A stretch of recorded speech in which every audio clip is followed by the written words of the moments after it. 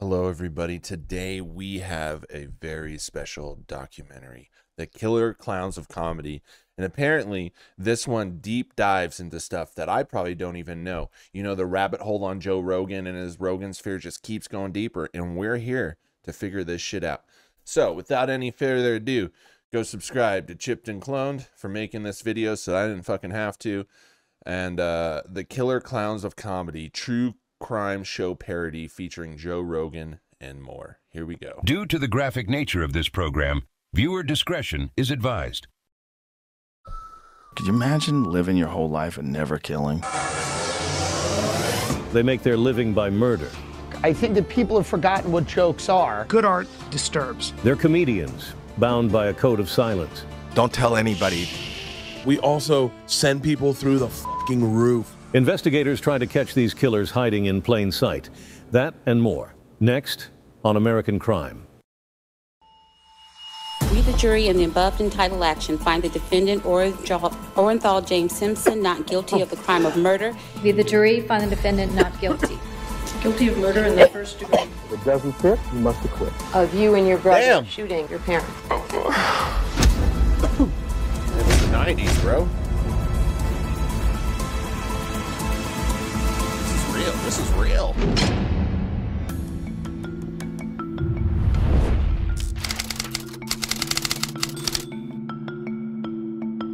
Austin, Texas. Once a quiet college town, it's now a burgeoning city for young professionals and tech millionaires. This boom, however, has brought a new criminal element to this former sleepy burg. Drugs, violence, rampant homelessness. Most insidious of all, savage killers hiding in plain sight. Located on its historic 6th Street, in the heart of Austin's Arts District, lies the comedy mothership, home to cold-blooded jesters with malicious intent. Dozens of these murdering... Dude, I cannot fucking stand that guy. Chris DiStefano. Chris DiStefano is up there for me with Mark Norman as one of the worst. Did you... The last podcast he came on, he basically had a panic attack. And the way he talked about how he lives his life, like, I'm not just like such a child, man. He's just such a child. How he made his family like move out of his house because he had anxiety, like move out of the house that they bought and like remodeled and made a home. He made him fucking move out on a whim. And then I was like, yeah, I regretted that later. And it's like, dude, that guy is... Dude, all these people that none of them are funny, man. Clowns take the stage every night, and every night the audiences are callously slain. Oh, yeah. Comedians... Whitney Cummings? Oh, God. With an insatiable bloodlust lay waste to hundreds of people every night. The ringleader is this man, Joseph James Rogan Jr., a former sitcom actor and reality TV host. Joe Rogan is believed to be the head of an underworld organization based around the entertainment and eventual dismemberment of its victims. There's like a thing that happens in scenes where you have this top-down force. This one guy, that's the gold standard. And then you have this army of assassins that's around this guy.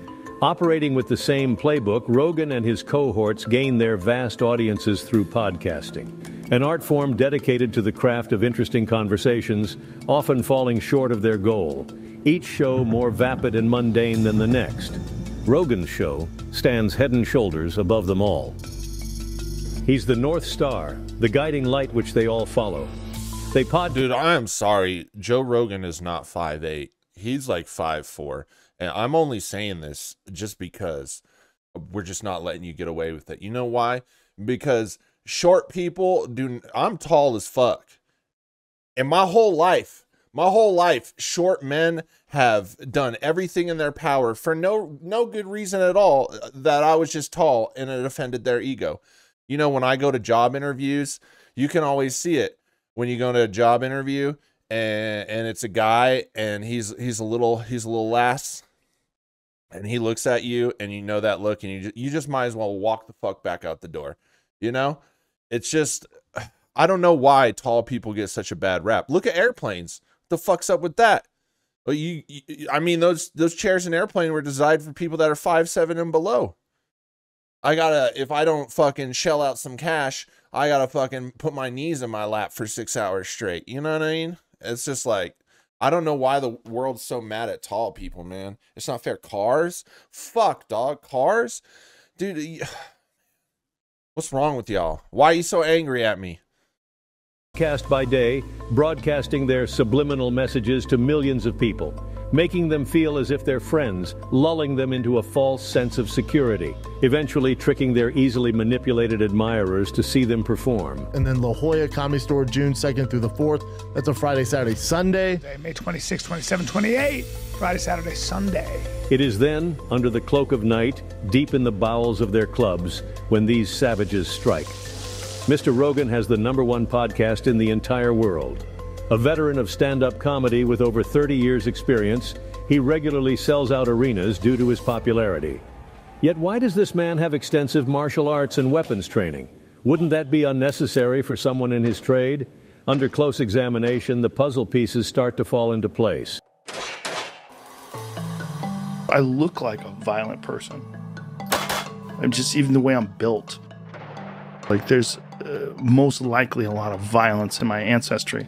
For years, he's practiced hiding a killer rage with a smile. These days, he no longer finds it easy to... Now, I get it, you know, watching the first time, and, like, I don't want to be one of those people that watches a video. But the thing, and it's like, oh, my God. Like, but the thing for me, the more you see of Rogan throughout time, the more you just,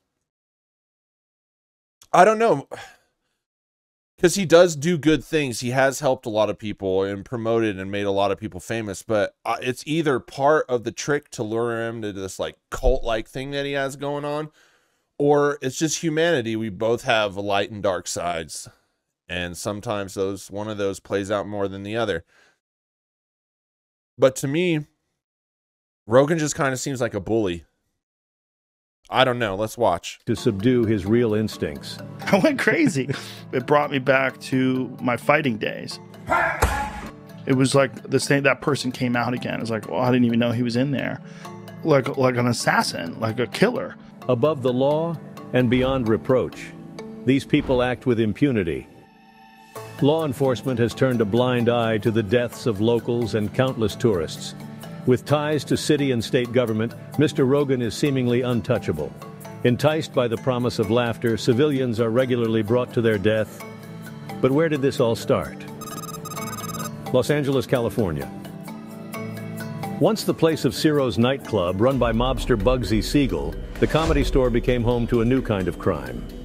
And then there was one day, you were telling stories and you went on stage just guns blazing, and you murdered harder than I'd ever seen you kill before. I was like, this is crazy. It's like a different person. Rogan is seen here talking to Joey Coco Diaz. Yeah. You just f***ing kid. I don't know what it is. Like, Joey Diaz, he's a great storyteller and hilarious, like, not taking around that. But, like, I've just always gotten a weird feeling about the dude. And I don't know what it is. There's just something not right there, you know? And I just don't know what it is. But the thing is like this whole Joe Rogan landscape is just getting, it's not what it was, you know. Y'all saw the Mr. Beast thing, right? And it's like that. You have like this thing that just appears to be like changing the world for the better or whatever, right? It just appears to be changing the world for the better. And then all of a sudden it just breaks itself, and here we are. Sorry, I gotta change the thing on here. My bad, guys. You know, this is how it is when you do it on the fly. Okay, we're good. Never mind. And it just appears everything is fucking not what it is. It just comes out and just like blam, like surprise, and then you're sitting here, left confused, and oftentimes, like how I'm feeling now is the feeling people start to get before it all like kind of comes out. I don't know. That's why I say, you know, you gotta, I don't know what this appearance thing, just going forward, man, this appearance thing where we appear that we're really good people, that we're better than others. Don't get it twisted. Like, We're here talking about these guys, and for me, it's more of a mystery than a hating. Like, I want to get to the bottom of, like, where is this coming from? Like, what's the history? Like, especially I'm interested, like, seeing this, now I want to view the Carlos Mencia thing from a different angle, because all I've heard is their side, and I've heard Carlos talk about it, but there just seems to be pieces missing. Not saying that Carlos didn't do what he did or whatever, but I'm saying it just might not be what it appears to be. Also, yeah, don't get twisted. I ain't some gold fucking standard neither. We mess up and stuff, but I think that's where the problem with having appearances. It's like, it's okay to mess up. You can admit it. Like, everyone around you is messed up. And if they tell you they haven't, then, like, you know what kind of person they are, because we all mess up. It's just when you go out there as an elitist and you try to be the standard and you try to control everything and you try to control the comedy scene, that's where people always get mad. Like, you could do drugs, you know, you could do all kinds of things. You could be sloppy in public. You could say something fucked up on TV, but when you start to act, and people will forgive you, you know, people will forgive you. But when you start to act better than people, that's when people start to get really mad and just like, nah, fuck that, dog. Them with jokes, they're fucking laying there like bodies. Diaz is a convicted felon with a violent temper, known for telling tall tales about crimes he never committed. A clever smokescreen used to conceal his real misdeeds. Coco Diaz is believed to be an enforcer for the Rogan Syndicate, a hitman tasked with carrying out bloody executions. Our timing's deadly. And at the store, your timing gets real. In the original room, the last guy that fucked me up, he was a little Chinese guy. I'm on the corner watching him, he's watching me. I'm thinking, does he know Kung Fu? But I was so used to comics and degenerate pool hall people. You and I became friends quickly. Like that. Meeting in the mid-90s while working at the Comedy Store, both Rogan and Diaz apprenticed under Mitzi Shore. Nicknamed the godmother of comedy, Mitzi Shore spent decades nurturing the talents of young, impressionable comics, while in secret, molding them into cold-hearted merchants of death who danced on the ends of her puppet strings. She had a whole system. That's why my mom had this natural instinct to develop comedians, because it was in her veins. I mean, we're all disciples. Yeah. We're all disciples of your mom. And when your mom told you were funny, it was like the greatest gift. Yeah. That's another thing, is she never told me she loved me. I can't say I love you because then you wouldn't be a comic. Oh my God. You're a science project. In Mitzi's system, if murders are not carried out properly, the comics are ordered to kill the audience with explosives. Comedians call this process bombing and is viewed as an embarrassment. I always say, I'm just baffled. Man, I'm just baffled. You know, the last few videos is just stuff just keeps hitting me. It just keeps hitting me, and I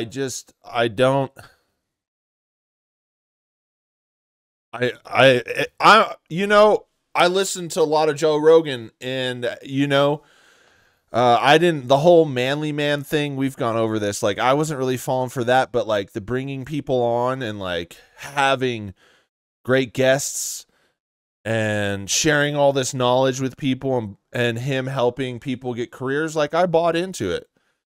But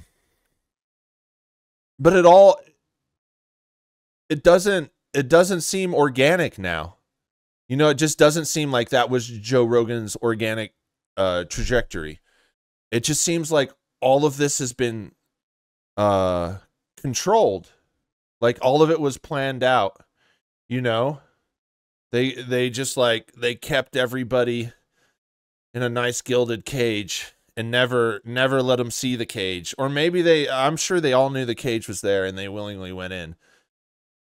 Oh man, it's too much. It's like a conspiracy, man. And I don't even like the word conspiracy, but it's wacky.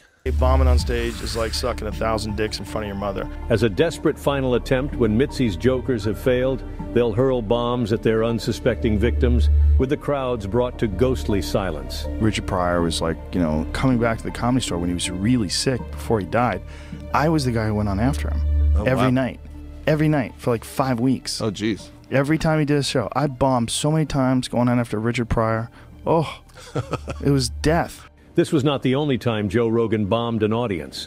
The Godmother would purposefully make him go on stage right after a crowd had been destroyed by expert comedians, not only to demoralize, but also as a patented method to train the killer instincts of her young recruits.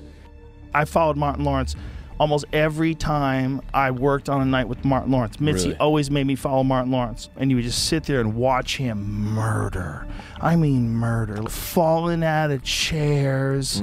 I mean screaming in agony. I never bombed harder in my life. Comics face punishment for their failure, often subject to ritualistic sex acts against their will. I watched a lot of guys eat dick. Yeah. Rogan was no exception. And then you would come out. I was eat dick. Just go out there and just eat plates of shit. It was during this time that he became known covertly as an expert on bombing. Whoa. Like, it's blown out.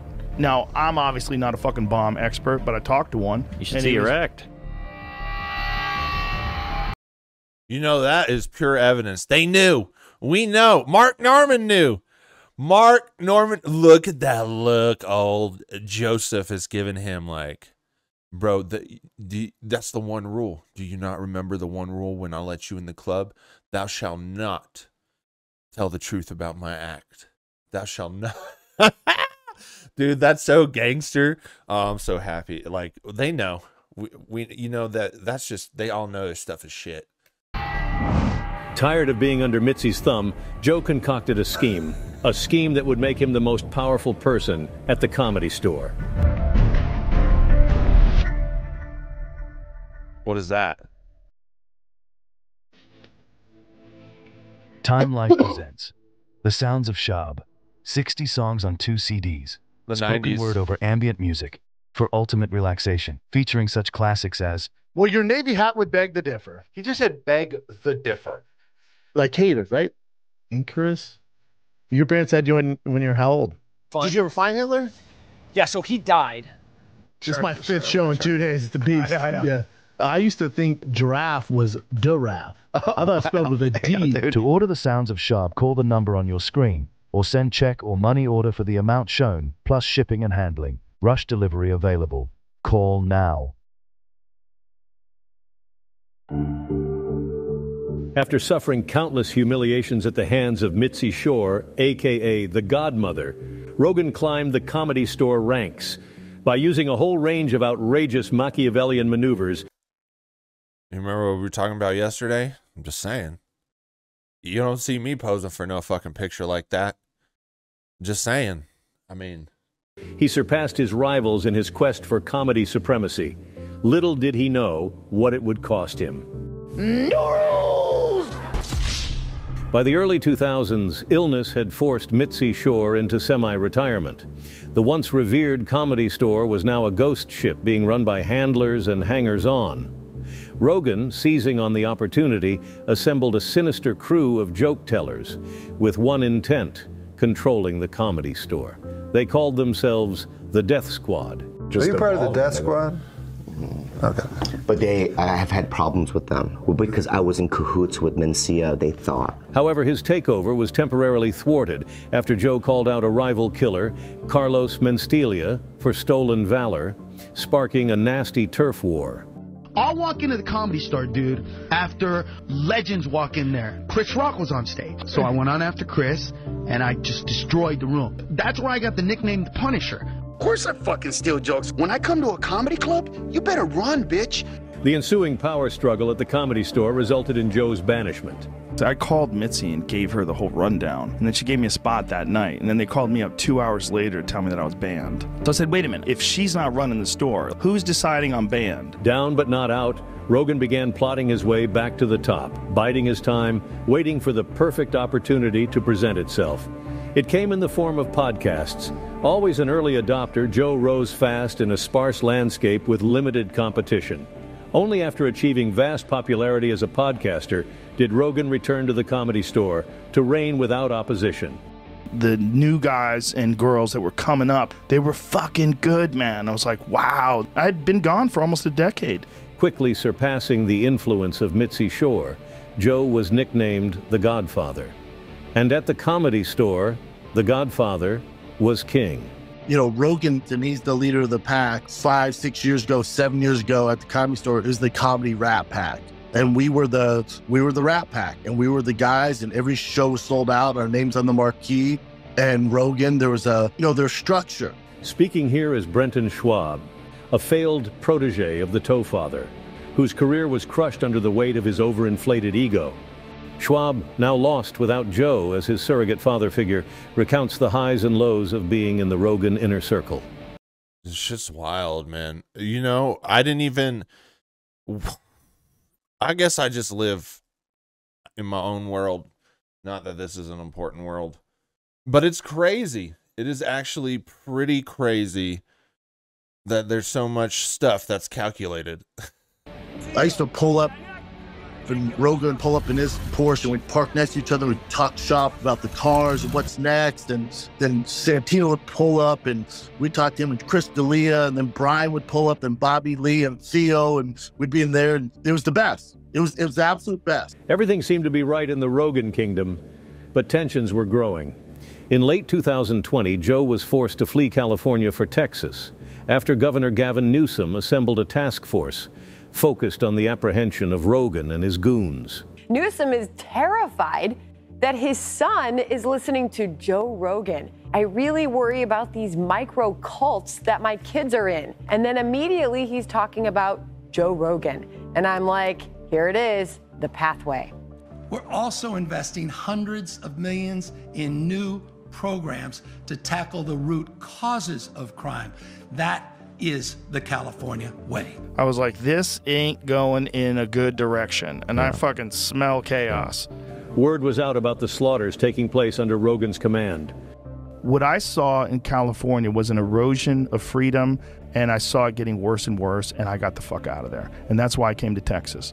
And the leader of the Rat Pack leaves, Joe Rogan leaves, and the Comedy Store shuts down. With the Comedy Store shuttered, Rogan vanished, slipping out just as the noose was tightening. His cronies scattered like sticks in the wind. Then Tom Segura leaves. Then Joey Diaz leaves. Then Tim Dillon leaves. Then Theo Vaughn leaves. The most loyal followed to Texas, while those who had fallen out of favor remained in Los Angeles. And I'm on this island by myself. I'm like, whoa, where's everybody? Now that the Comedy Store was closed, Joe set his sights on a new goal. What did the man who has everything want? He wanted his own club. And when I came to Texas, one of the first things I did, I had dinner with the governor and I talked to him, and his positions on these things are you got to let people run their businesses. You got to let people live their lives. The move marked the beginning of a new chapter, one that would see the power of Joe Rogan reach new heights. Power corrupts completely. It's just sad to watch. It's just sad that, like, things like, I get the music's going and it's drawing you in, but certain things stand out with me. Like, I had dinner with the governor. Who the fuck has dinner with the governor? Right? It's just wild because I'm sure to the governor and to the state and to that, like, as you can see, Joe Rogan brings money. And if you bring money, you can have dinner with the governor, right? In May 2020, he landed an exclusive deal with Spotify worth more than $100 million, catapulting his show to the #1 podcast in the world. Either under his spell or looking to ride his coattails, more than a dozen comedians went willingly to Austin. Fast forward, though, now you live in Austin. Segura and Christina and me and Joe. We have Tim Dillon. Tim has more property in Austin than anybody. Tim's out here killing it. Ron White. It is the best situation for a comic to be in, is to have access to Austin, Texas right now. Those New Yorkers that are real joke gunslingers, they come to Austin and they're looking at it. Ladies and gentlemen, Shane Gillis is moving to Austin, Texas. I don't know if I'm legally allowed to say it, but You can legally say Joe Rogan. All of a sudden, I'm in Texas, and all these other comedians come out here with me. So we just went and did it. To help run his secret society, Joe enlisted Adam Egget. He's the manager of the Comedy Store. You are part of the mothership. So I got all the best people from the store to come here. This is the dream team. Adam Egget, a man with his own secret and sordid past, fit right in. Your family doesn't know that when you were a young man, you used to jerk off punks for $15 a man? How insane is it to work with stand-up comics? It's fucking wild. I mean, I'm insane. Like, I have a huge void to fill, too. It's like I rode this wave perfect. Once he poached the top staff from the... Bro, I'm just bad. You know, I'm not saying as much as I usually do. Because seeing certain things now, it's a great presentation, right? We grew up on these kind of shows, you know. This is classic 90s TV. But the things he's presenting, it's like connecting dots, or I see a picture of something and I go, and that's why, and it just seems like high school all over again. The cool kids said fuck all the other kids and they took everything and they just, you know, and Joe Rogan curated all of this. I mean, it's all thought out. Comedy Store. The next step was constructing the perfect hideout. Monday on an all-new intervention. Is Bert an alcoholic? Curious what you think. Hold on. As a liar, if you're an alcoholic, you'll get caught. The best alone drinking you can ever do is alone behind someone's back. Yeah. And that's all I want to do for the rest of my life. Yeah. Is just make machine movies. I'd love to see Bert go sober and focus on other things. If he wants help, there's help available. There you go. I love it. I'm good. Intervention. Mondays at 10, 9 Central. Only on... Also, I'm just going to put it out there. You know, when you're an addict and you get sober, it's a great thing, right? But also, like, sober people can be fucking obnoxious. It's just like they're just like vegans, right? Just like you know, and I get it. They're appreciative, but you know, the in your face stuff all the time, you know, make you feel bad. I'm not a fan of that. Just like, the first thing you tell people is you're sober. It's just like, why? You know, who cares? Good for you. You know, we're people. You don't have to tell us that, you know, you once had a problem with a substance, you know? It's okay. You're allowed to have problems. You don't have to tell everybody. A&E.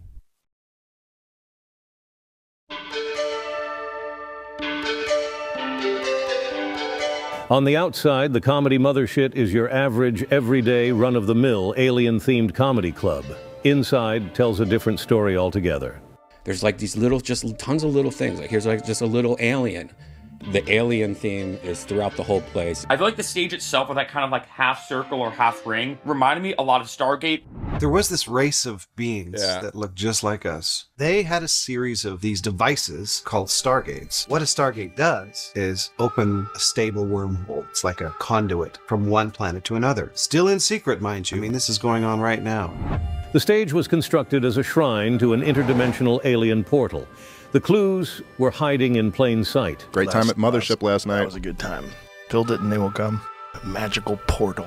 To fully unravel the mysteries hidden inside the comedy mothership, look no further than one of modern history's darkest chapters. See, that's the theme of the Mothership Comedy Club. The thing is UFO theme. The rooms are called Fat Man and Little Boy. And in the UFO lore, the UFOs come right after the detonation of Fat Man and Little Boy. Mm-hmm. After the detonation of those bombs. In UFO folklore, that's like what happened. The connections don't end there. The building is alive. Yeah. That's what I like about the building. It's like the story was that mob hangout, that Ciro's. There's a swastika on the wall. So we tore the outside of the wall and you see the exposed brick. And one of the exposed brick was a fucking swastika. It's stated that the swastika is connected with extraterrestrial beings. You know what's really bizarre? Yeah. You 100% see those kind of things when you're tripping. And I do believe the Nazis were in touch with non-human intelligences. With the deep worship of extraterrestrials revealed, a trip to South America. It's like he's got his own like weirdo rich person cult. You know how they always talk about the Grove? You know, like, look, like this is set up perfectly, right? He's like, they worship the alien gods, you know, they're all secretly like men. And they're just like pretending, you know, and then they come out in their rituals and they just let them be themselves, you know. It just seems like, and they're just covering all kinds of stuff up, their identity, who they really are, all to make all this money. Man, damn, it sounds like every corporation, doesn't it? Shit, I guess this is what people do. This is no different than like Bill Gates, or, you know, that they curated their own little cult to make them rich as shit. Would reveal even more.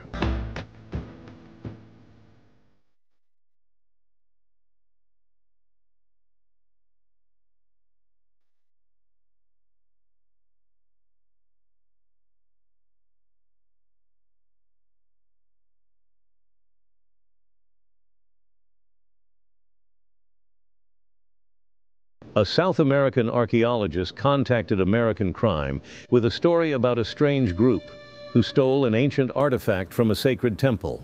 A member of this party matched Rogan's description almost exactly. Earlier this year, a group of white men came here looking for an artifact. They ransacked a sacred temple to retrieve it.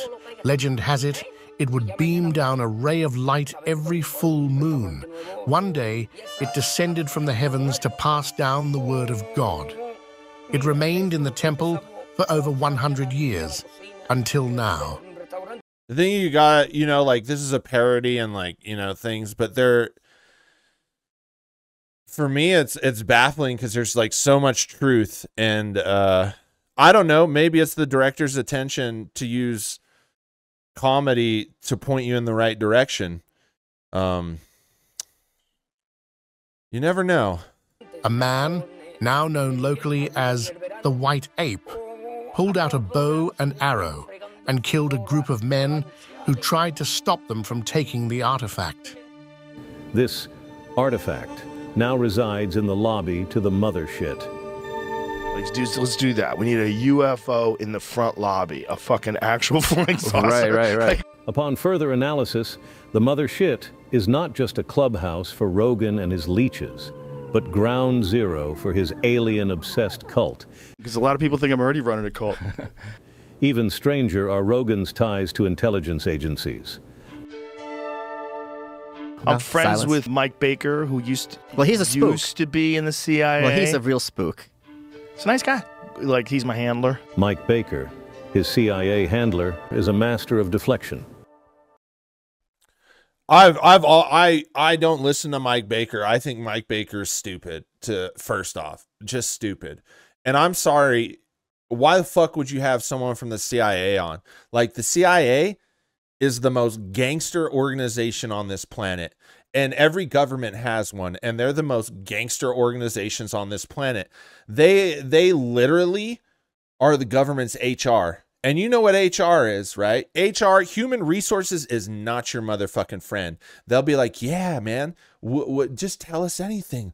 We'll have your back. No. HR is the Gestapo for the company. They are the Gestapo. They take out anything that does not benefit the company. And if you say something, you're out. You're done for. That's it. You know, and that's what the CIA is. The CIA is responsible for almost every single war America's in. They are responsible for crack in the 80s and 90s. They dealt that. They work with the cartels. Like, they do all of this stuff. And it is absolutely wild why you would have the CIA on your podcast. Knowing if there was any moral stance, you like these guys are not your friend. These guys do things that are morally, and I'm not saying morally based on it. I'm saying, like, we could probably 100% agree, except for the people in the CIA, that shit is fucked up. They're behind Ukraine. They're behind. It's just wild. I just cannot believe. Like, I want nothing to do with. This is why I don't. Dude, they're scary. You don't want nothing to do with them. Nothing. And the reason this guy is on his podcast has always been like, no. And I remember listened to a bunch of his episodes, and it's just like a propaganda train. It's absolutely just trying to, and it always seems to happen in troubling times. So it's like he can almost stir the direction people should be going when they think about things. He wants like, he comes on to be like, okay, this is how we should look at it. And knowing all of Joe Rogan, like, they sit through his dumb comedy, they're going to believe this shit too. Of course the CIA would be involved in the biggest podcast on earth, man. This shit is wild, man. This shit is just too wild. Have you looked at any of the evidence of election manipulation? I'd run out of time. Just like, I'm sorry, I got to go watch one of the kids' games. Which, by the way, one of my kids, the middle boy, Sluggo, is heading to Florida to go to boarding school. To boost the credibility. Never trust somebody that names their fucking kid Sluggo. What is that? Jesus. Of the show, Mike Baker pulled strings to have whistleblower Edward Snowden appear on the podcast. I work hard on that. I try to mislead people. It's good. Works to my advantage. You're doing a good job, man. Thank you. What viewers didn't know was that Snowden was calling in from Mike Baker's basement. Under Baker's tutelage, a mind control method was developed involving the use of psychedelic drugs. You know, what the CIA really dreamed of was sort of like a drug you could give to someone, get them to commit all sorts of unspeakable acts, and they wake up the next day and they don't remember what they've done. A continuation of the MK Ultra program, dimethyltryptamine, or DMT for short, is the drug used on comedians to turn them into Manchurian candidates. Whatever you experience when you experience dimethyltryptamine, which we know is produced by the brain, you experience entities. Joe impregnated their mind with the poisonous philosophy that the world was sick, laughter, the only medicine, and not far down the line, mass murder. Comedy is, in a lot of ways, is kind of a group hypnosis. When someone's on stage and they're killing, I'm letting that person think for me. It's hypnosis in a way. You're hypnotizing people. Once under the influence of DMT, the worship of aliens is subliminally planted in the mind. Anybody who's smoked DMT will know that you do encounter entities. What I encountered doing DMT was so spectacularly alien that that's the aliens. The thing that it's always struck me about the abduction experience, it always happens at night. There are psychedelic chemicals that your brain makes. Is that where they're happening while they're lying in bed? Because your brain is just dumping psychedelics into you. And you are having interaction with aliens every night. And then there they are. It might be that there's a chemical gateway in your mind that when breached, you enter into a dimension. Then there's his obsession with not just primates, but werewolves as well. I was just thinking about that metal statue you have out there, the wolf fucking the gorilla. And I had this dream that I was like sneaking around, hoping they wouldn't notice me while werewolves was fucking a gorilla. His recent coming out as a furry raises even more questions. This is our first podcast coming out as our true selves. Rumors of wild sex. You know, all this guy do is highlighting, he's putting fancy music and nice things. And, you know, his commentary is parody, right, on some parts. But all this guy is doing is he's pointing to the stuff that they say and that they do. It's not like this is parody. It's just so wild. You know, when you package it like this, man, like cult vibes are heavy. But also, why the fuck would you wear a furry outfit?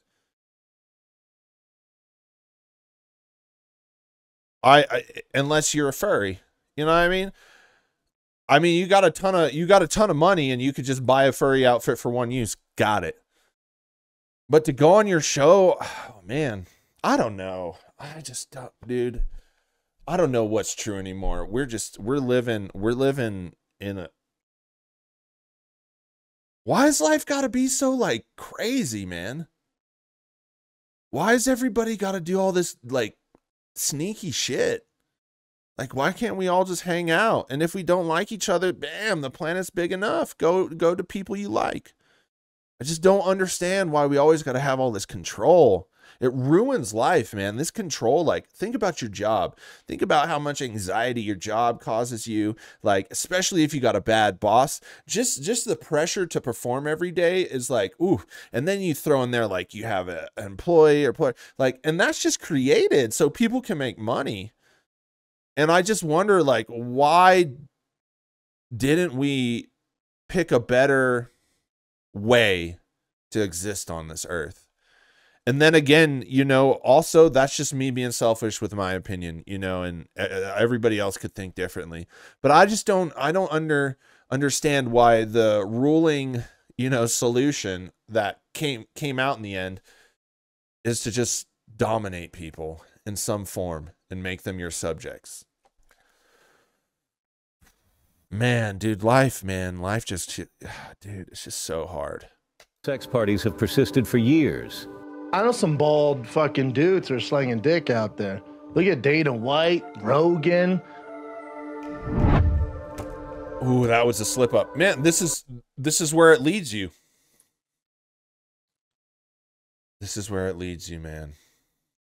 It is just, why does money just corrupt you so much? Oh.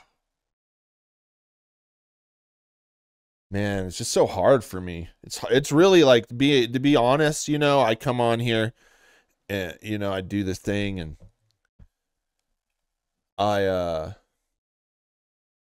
you know, I play up the parts of me, you know, that are weird, because I feel comfortable on here. I allow like my weirdness out and, you know, I'm here, right?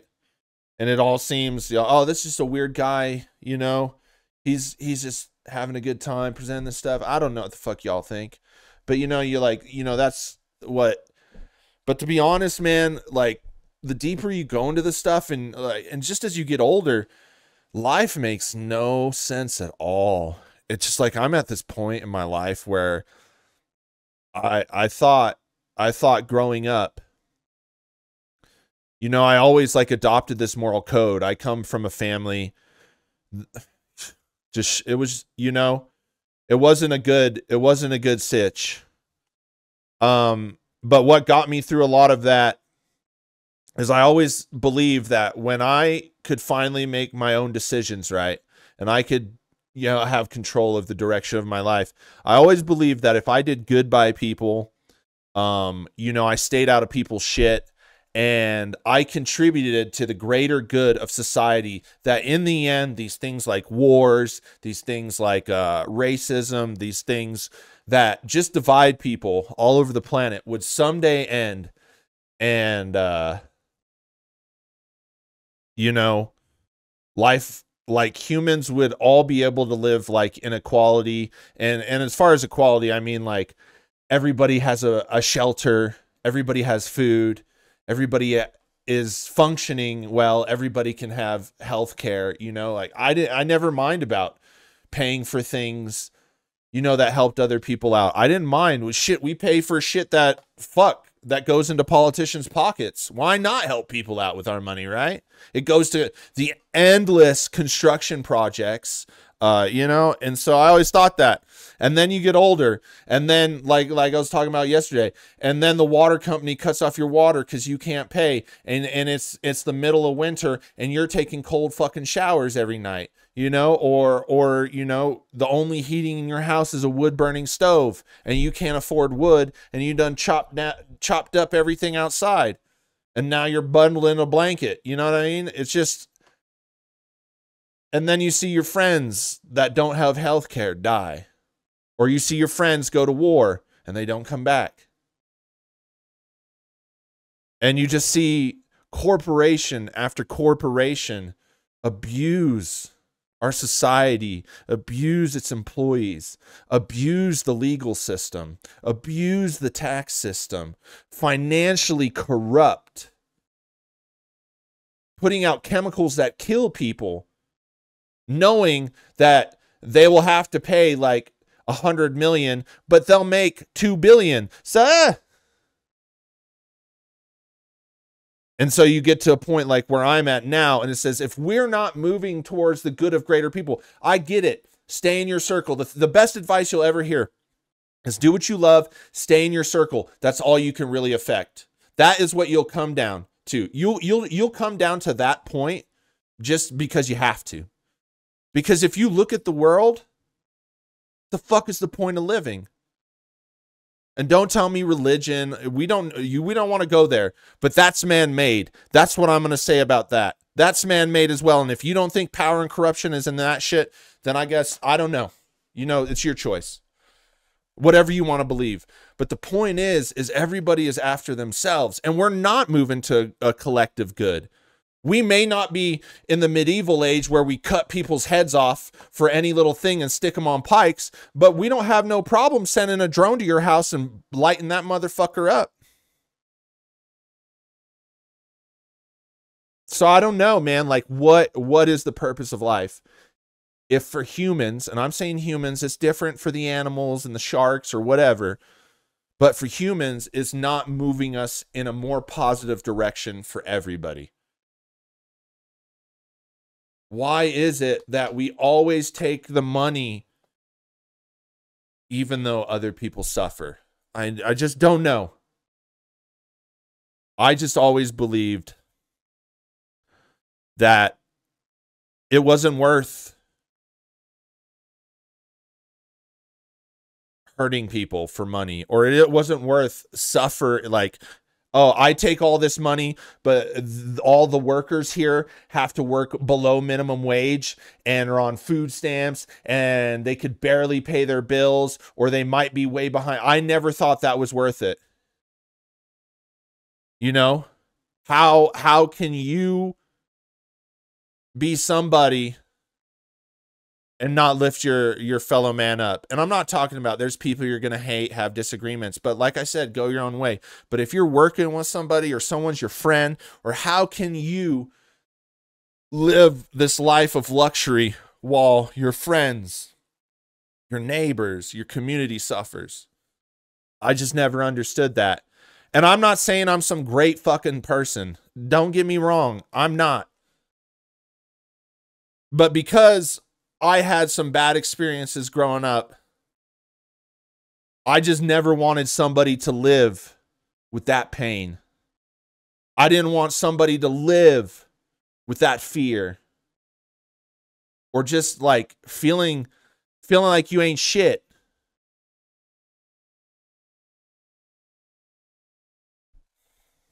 I don't know.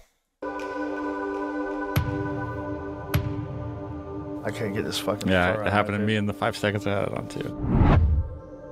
Sexual degeneracy permeates the fabric of this secret society. I would never suck your nuts. I don't ask. You do get up in there. I'm glad to have a best friend like that. I know, man. Hey, cutie. Thank you. Thank you. Bro, it's so suspicious. I just like, you know, this guy ain't fucking. This guy's smart, man. He done unraveled the whole Rogan sphere, and it ain't even done yet. Strangely, Mr. Rogan had sex trafficker Jeffrey Epstein's personal chef on his show, never to bring up the connection once during the softball interview. And that's what I like to do. I mean, you know, more age doesn't necessarily mean better. Jimmy Kimmel's best friend? Dude.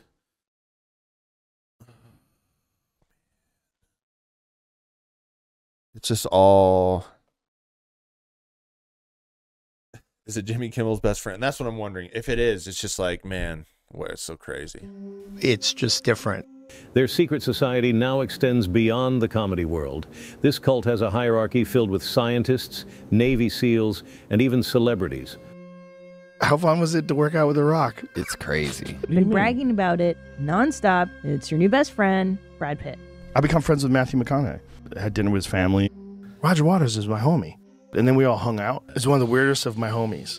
Like my famous homies. Jared Leto's not a fucking government agent. I heard this one rumor that you live in like an old military complex. But is it true? It is true. I had dinner with him and drinks. He's a fucking great guy. It is at these dinners where Joe holds court, his hierarchy on full display, flaunting his power. I've been in rooms with Joe, with some formidable people. He's the most powerful media person who's ever lived. He didn't get to where he was by accident. Andrew Schultz, a lieutenant in the death squad, the man who replaced Brendan Schaub. A man so vain, he always sits in a manner that will show off his expensive watch and sneakers. An avid social climber, Schultz has been a part of many secret and lavish dinner meetings. And we sat down at a great steak restaurant. We all went out to dinner. And we go with Bob Lazar. You're talking about proof of another planet, another intelligence. And Bob Lazar is detailing to us shit that he couldn't even talk about on the podcast. Wild. I'm sorry, the migraine is really making it hard for me to think. Many believe this is where Joe plans his hits and quells dissension in his ranks. Oh, why aren't you playing the mothership, Brendan? I don't deserve to be there. Me and Rogan had this conversation.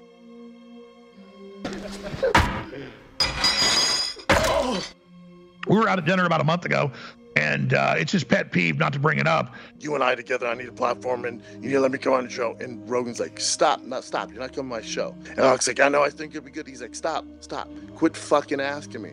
Rogan was a savage on him. I want him dead. I want his family dead. I want his house burnt to the ground. I want to go to the middle of the night. I want to piss. You fucking people have the weirdest things you focus on. What do you mean, you people? What You. Their sycophantic laughter revealed some harsh truths.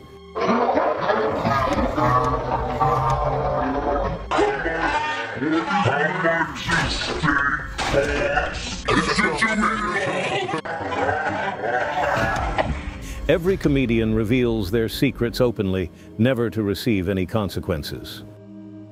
Stavros, Greek last name, Bert Kreischer. Two comedians of great girth, better known for how they laugh, rather than for the jokes they tell. It's never not funny.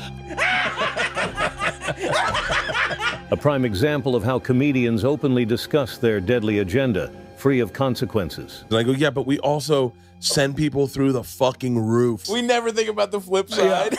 Yeah, it's so funny. A comic's brain is so different than a pedestrian's brain. Kreischer, a loose-lipped Russian intelligence operative, can't help but expose secrets when trying to please others. I mean, that's like the Joe I knew, and then $375 million later. Kreischer let slip the extent of Joe's Spotify fortune, and thus how he maintains power and influence. You know, when you're seeing these guys like Brian Simpson going up and murdering, Shane Gillis is going up and murdering, Tony Hinchcliffe is going up and murdering, there's like a feeling in the building. This culture of comedy, it makes me feel like we're of the same tribe. With the mother shit open, it was now time to start training the next generation of assassins. Hey, Kill Tony fans, it's finally here. Hell yeah. It's the all-new talking Tony Hinchcliffe doll. We've become an arena act. Each doll comes with 7 key phrases. What's the gay part of town? Just pull the string and watch what he'll say next. I didn't know that Mythbusters had Down syndrome. This is one doll you don't want to hide in the closet. The all-new talking Tony Hinchcliffe doll from Comedy Brain Toys. I love it. Buy yours today.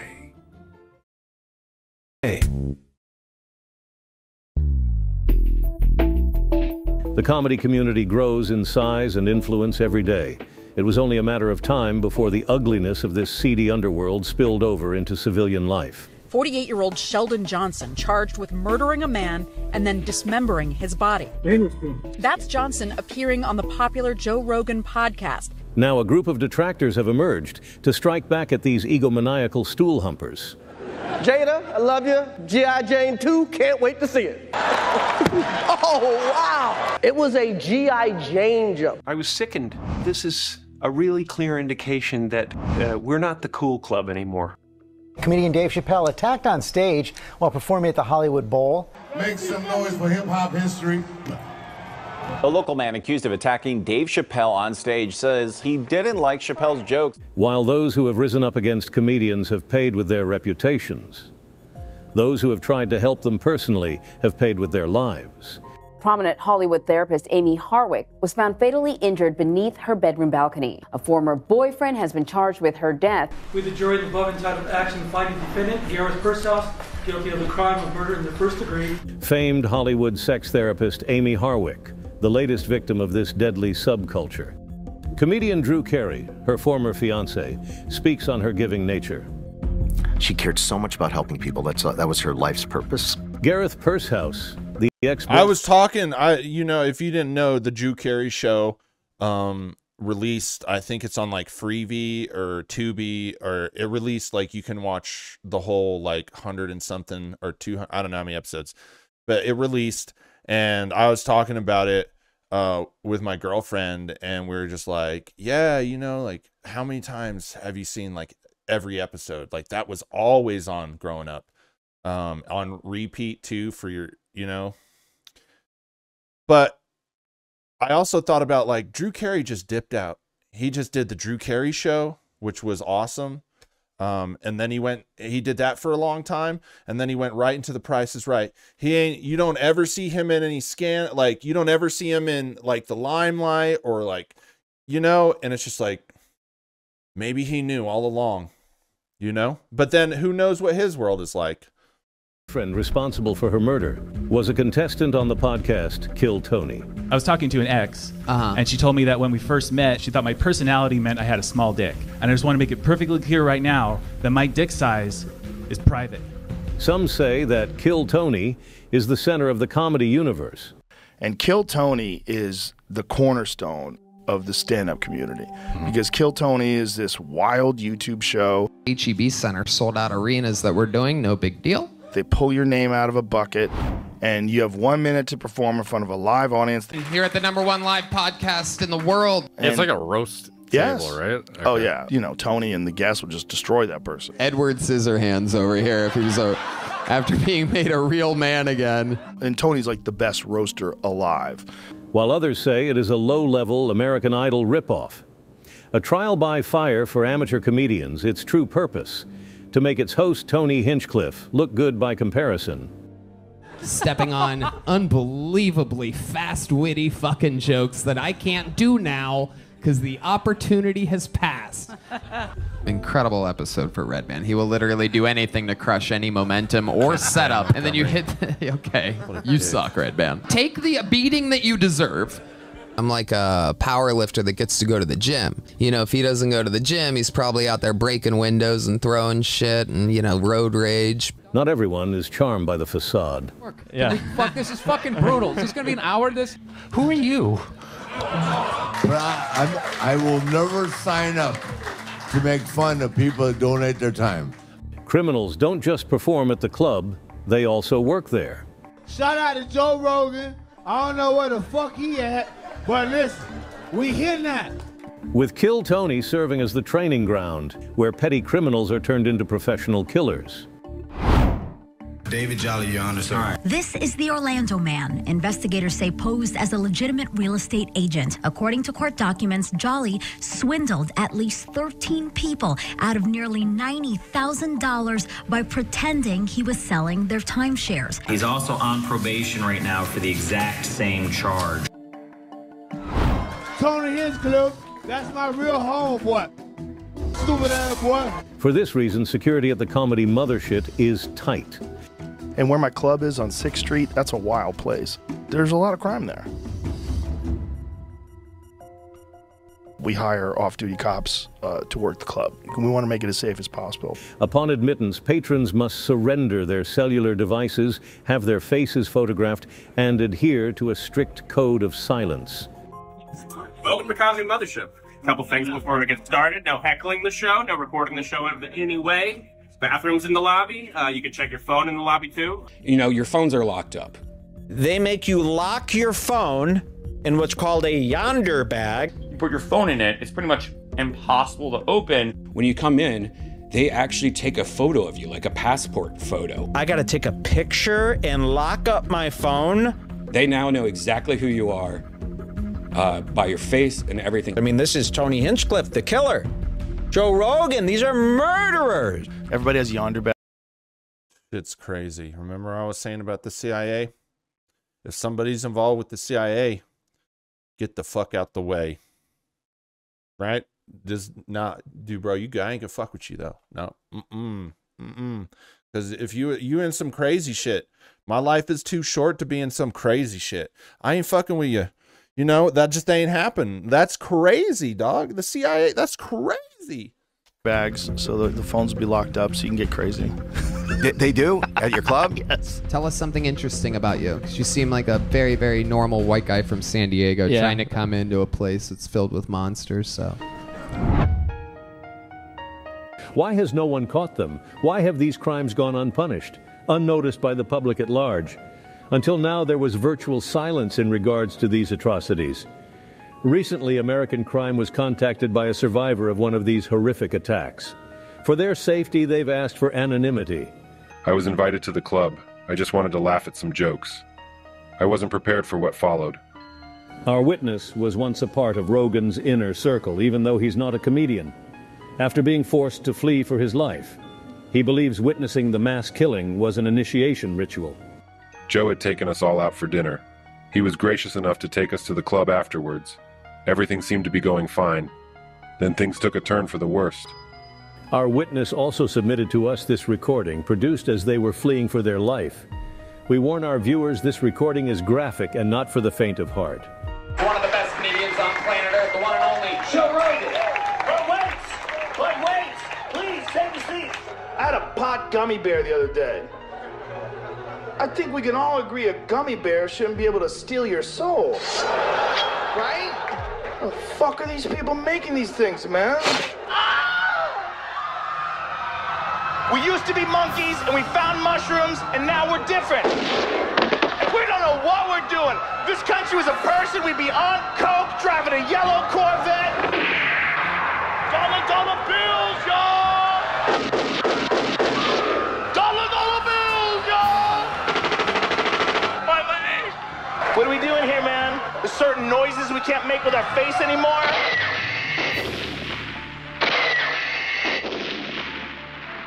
Despite their emotionless, robotic nature, our witness wept through most of the interview.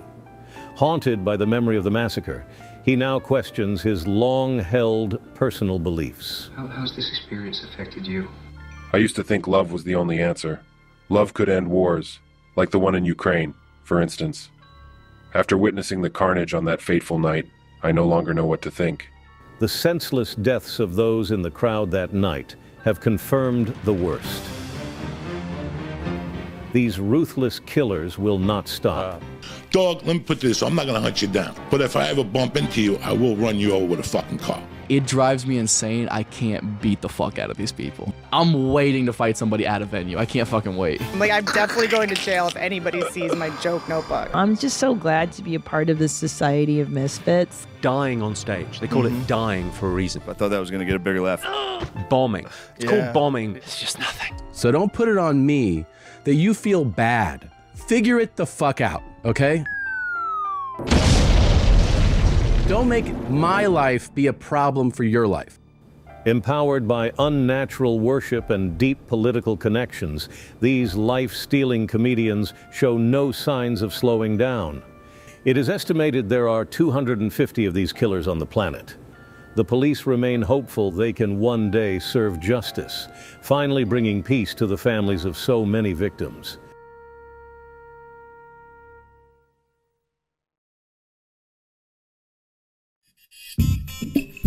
On the next American Crime, furniture manufacturers are crippled by a growing trend.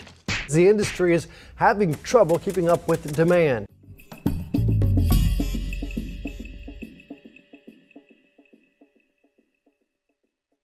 Sit, Ubu, sit. Good dog.